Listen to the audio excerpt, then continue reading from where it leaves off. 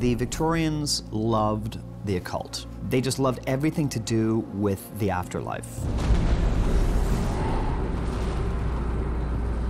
Your attention, may I present the renowned Madame Carly. The first time we meet Evelyn Paul, she's introduced to us as Madame Carly by Ferdinand Lyle, who's an Egyptologist from the British Museum. She is actually a practicing clairvoyant. So research was particularly important for this job. We're at Atlantis Bookshop in the heart of London. Can you tell me a little bit about your bookshop? Well, you're standing in a shop that was built in 1888, and our shop has been going since 1922, and it was set up by magicians for magicians. You have some tarot cards here. I do.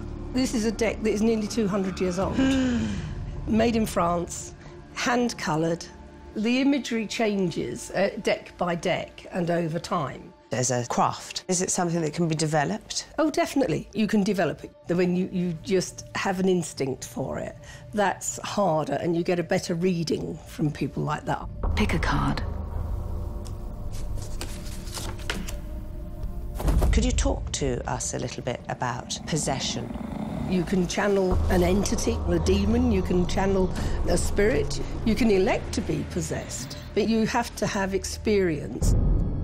If we were to maybe go on in the series to look at black magic, would I be coming to research here? What makes magic black is the intent.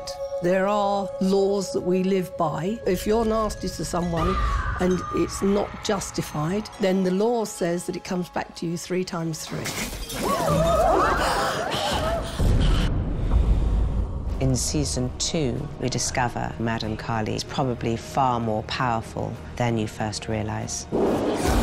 If you thought the first series was dark, I think we're going to paint a whole new black.